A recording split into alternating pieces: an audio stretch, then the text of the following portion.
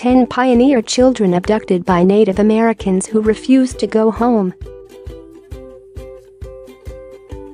A strange thing happened on Western frontier. During the days of Wild West, American pioneers were moving out into untamed and treacherous land.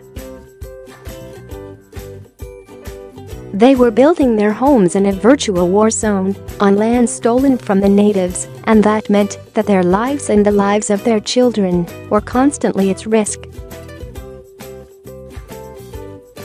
Pioneer children, in the days of the American frontier, would often be kidnapped by raiding warriors. When Native American tribes lost their own children in wars with the settlers, they would even the score. They would raid a white village, take their children, and carry them back to their homes as hostages. But when their families tracked them down and tried to rescue them, sometimes the children didn't want to go home. It was a strange phenomenon the settlers of America struggled to understand. Even Benjamin Franklin commented on it. "They've become disgusted with our manner of life," he once wrote about the white children captured by native tribes and take the first good opportunity of escaping again into the woods, from whence there is no reclaiming them. 10 Francis Slocum. In 1835, a trader named George Ewing met an elderly woman of the Miami tribe named Mackinac. She was in her 60s and a respected woman among the tribe, a widowed grandmother whose husband had been their chief. And so you can imagine his surprise when this old woman told him she had born to white parents. As a child, he soon found out Mackinac's name had been Frances Slocum, the daughter of a Quaker family who had been stolen away from home by Seneca warriors when she was 5 years old. A Miami family had bought her for a few pelts, and they'd raised her as their own. 57 years had passed since her capture. She'd grown up among the Miami, gotten married, seen her husband rise to chiefdom, given him 4 children, and raised them until they had children of their own. Frances's brothers hadn't stopped looking for her since the day she was captured. When word got out that she was still alive, her brother Isaac met with the sister he'd lost decades ago and begged her to come home. Frances, though, had forgotten how to speak English. Communicating through an interpreter, she told him, "I do not wish to live any better or anywhere else, and I think the Great Spirit has permitted me to live so long because I have always lived with the Indians." True to her word, she stayed with her captors until the day she died, and she was buried next to the man who had been her husband. 9 Cynthia Ann Parker. Cynthia Ann Parker was 9 years old when she was kidnapped by Comanche Indians in 1836. Her family was slaughtered, and she and 4 other children were dragged off into the night. Incredibly, she survived the whole horrific ordeal, but she wouldn't survive going back home. 4 years after her capture, a trader named Williams heard that she was still alive, living among the Comanche. He rode into their camp and offered their chief any amount of money he wanted for her freedom.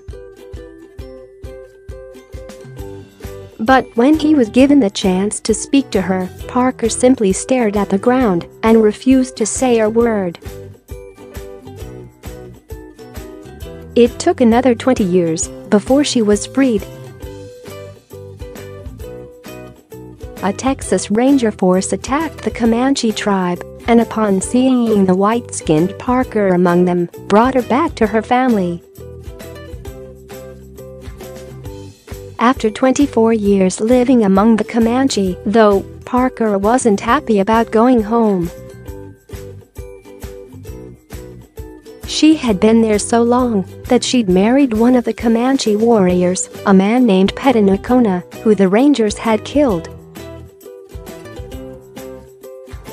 As far as she was concerned, these men weren't her liberators.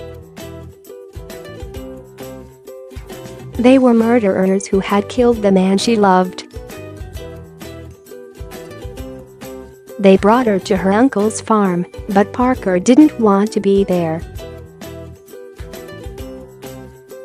She repeatedly tried to run away, and when she realized she wouldn't escape, she simply stopped eating. Rather than live among the white man, Cynthia Ann Parker starved herself until, weakened and plagued by influenza, she died. 8. Eunice Williams. Eunice Williams' father got to see her change. After she was kidnapped by Mohawk warriors, reenactment pictured above, her father, Reverend John Williams, tracked her down and tried to get them to let him buy her freedom. The Mohawks refused to sell her, but they did let Rev. Williams talk to the daughter who would never be his again. Young Eunice was terrified by everything around her. She told her father about the rituals the Mohawks performed, telling him they were mocking the devil.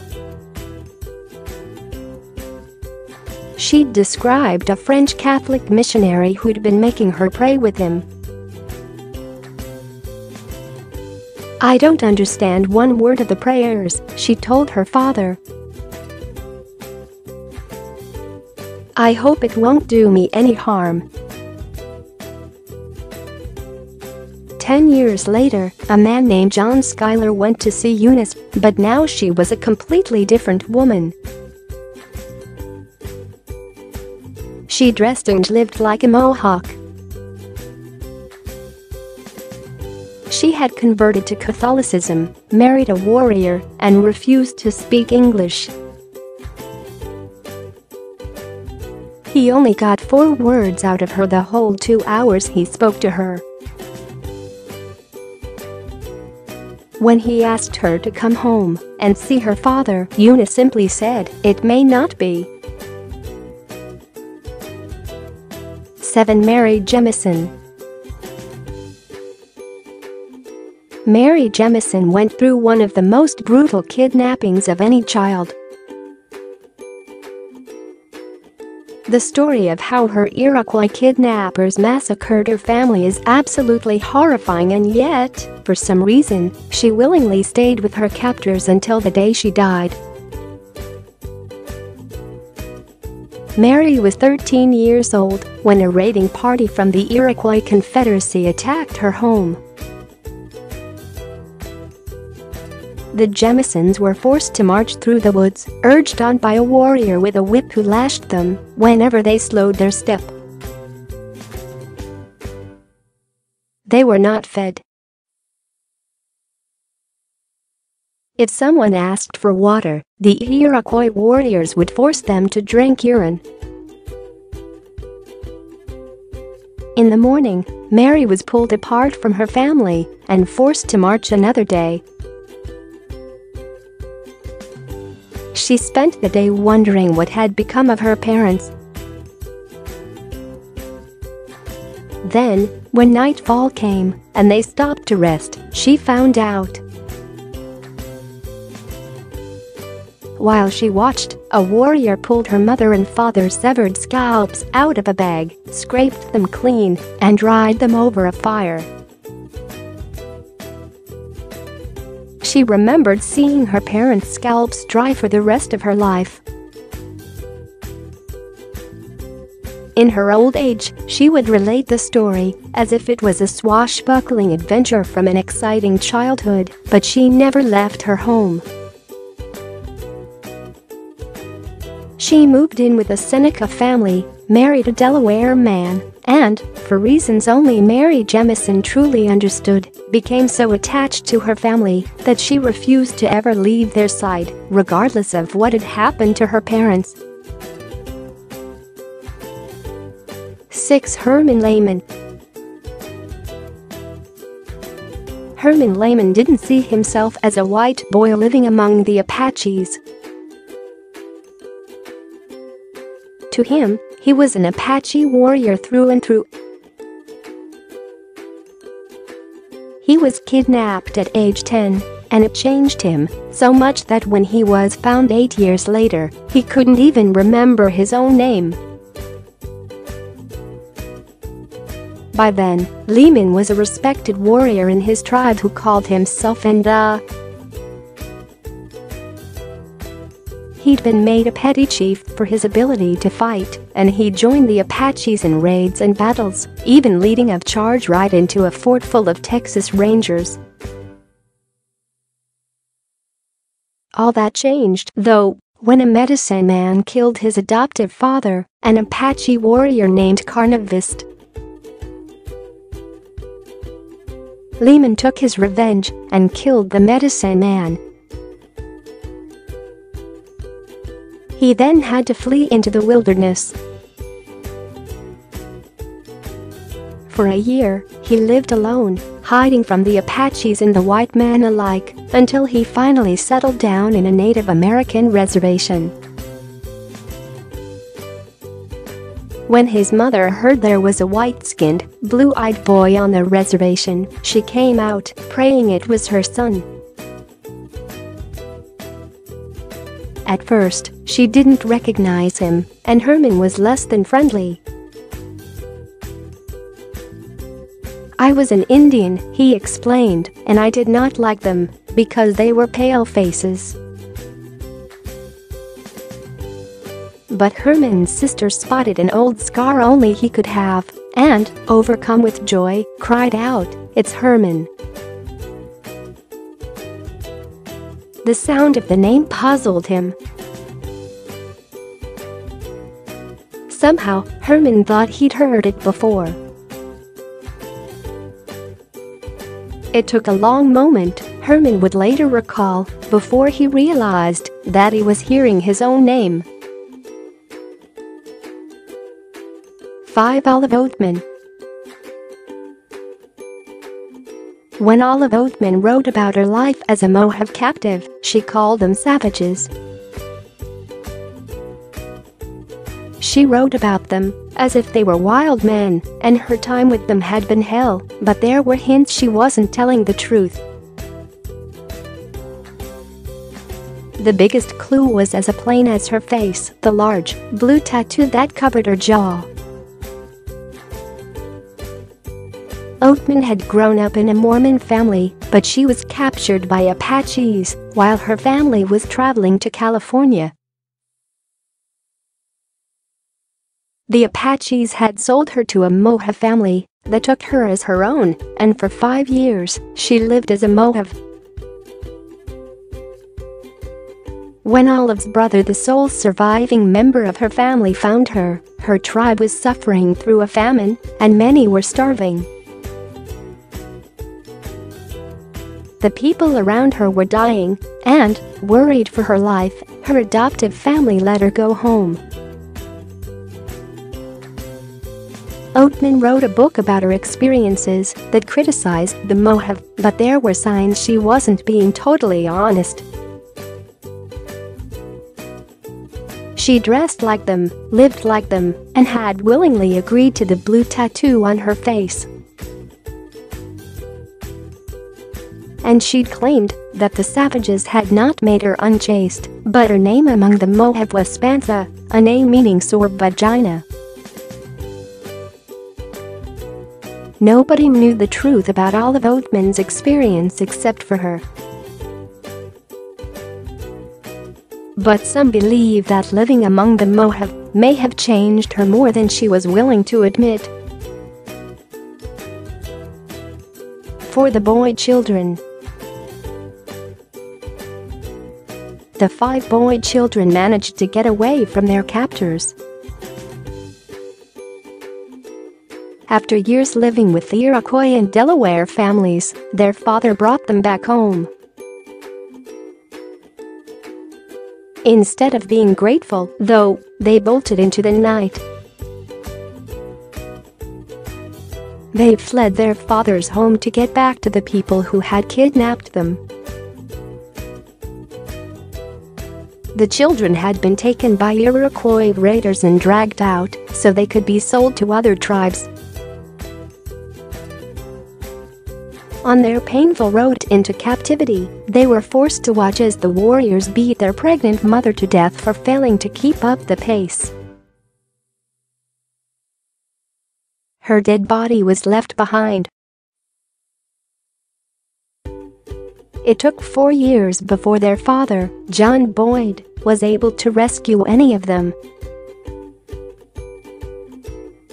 The first one he saved was his eldest son, David.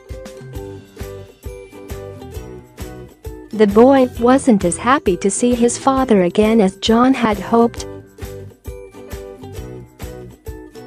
David protested and said he didn't want to leave his Delaware family and, after a short time, snuck out in the night, left his father's farm, and went back to the tribe.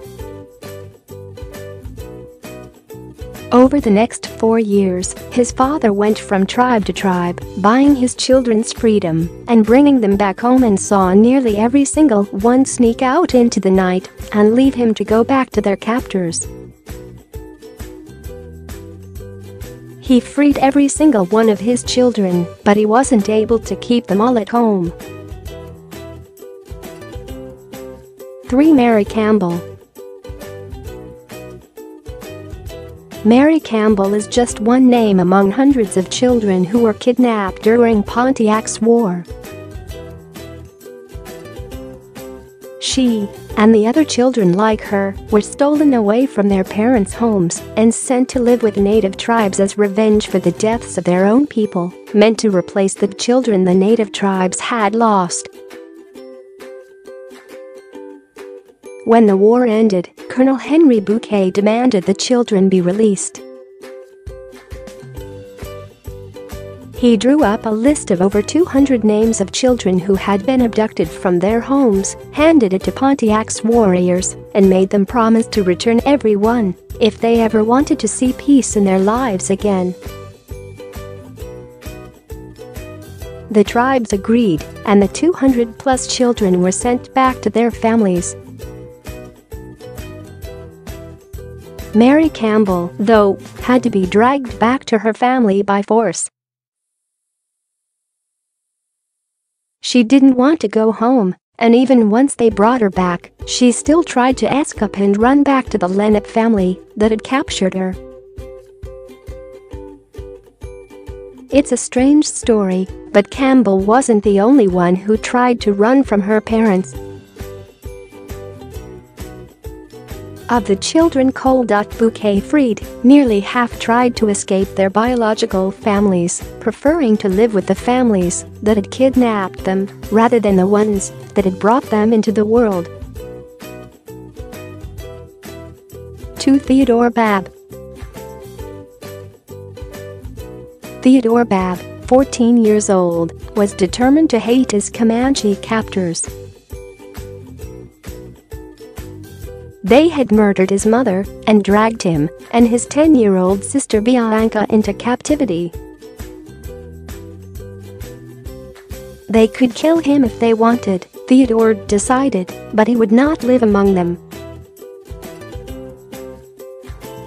After days of being beaten for his stubbornness, Theodore tried to escape from his captors, but he didn't get far. The Comanche dragged him back and beat him brutally. Theodore, though, wouldn't give them the satisfaction of crying. He wouldn't even flinch, no matter how hard they hit him. Frustrated, the Comanche tied him to a tree and started placing grass and branches at his feet, ready to burn him alive. Bianca wailed and cried for her brother's life, but Theodore still wouldn't flinch.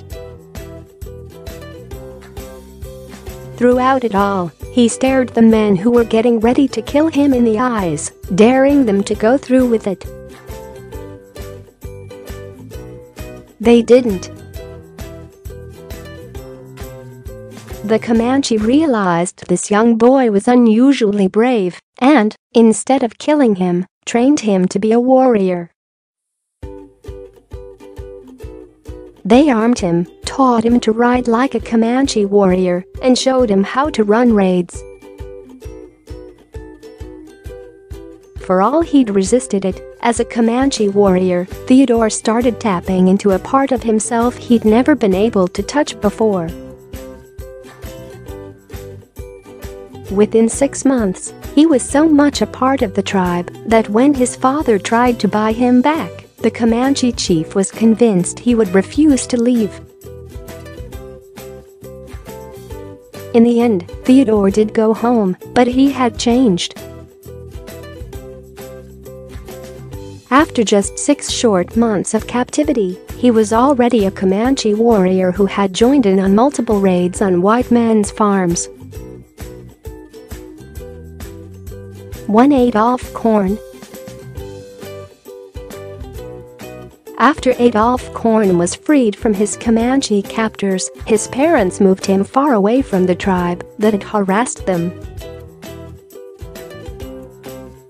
Unlike the other children on this list, he had no way to get back to the people who had kidnapped him, so, rather than live with his own parents, he fled into the wilderness and spent his life alone in a cave. Korn had been captured when was 10 years old and sold to a childless Comanche woman. She took him in as his own, and although he was initially distraught over losing his family, he soon started to enjoy it. Living in a frontier home, he'd struggled to get any attention from his eternally busy parents.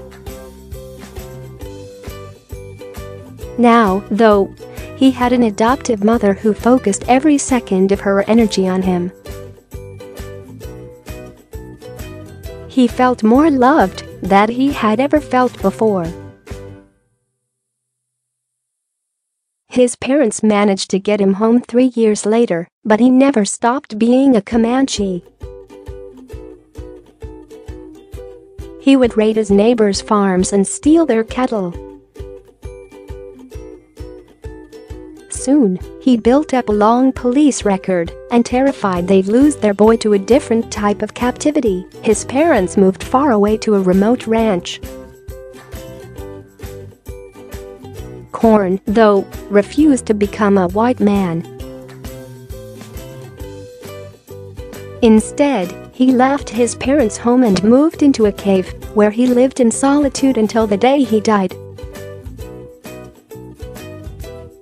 As a family member said, for the rest of his life, Adolph kept a solitary vigil for the Comanche brothers whom he knew would never return.